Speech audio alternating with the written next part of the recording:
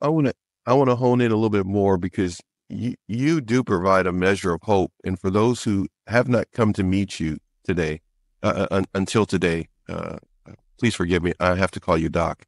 I want to call you by your first name, but Doc. Call me Doc. Okay, all right. I just with all due respect, Marty, I have to call you Doc. So Doc, when it comes to hope, that can be very challenging if someone has been put in a position of isolation. Their family members have been cut off. Their friends have been cut off.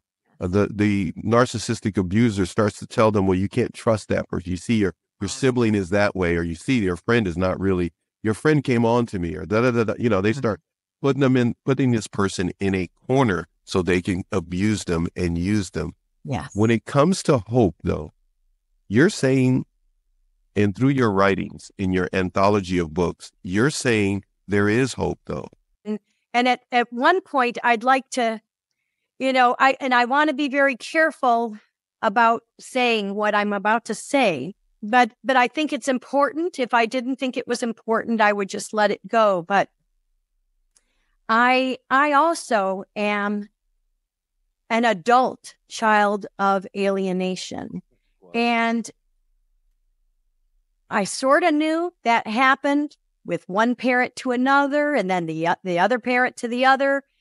And it wasn't really like, I think in a couple of weeks I turned 60. So it's not until my 60s that I am realizing that one of my parents was the bigger alienator, and that the other parent, struggled for years and, died of natural causes, but, definitely a broken heart because of the abuse that person suffered. And because of the time in history, they didn't have podcasts like this, or they didn't have support and networks and groups and that they could talk to. So when they were isolated, they were really isolated. Yeah.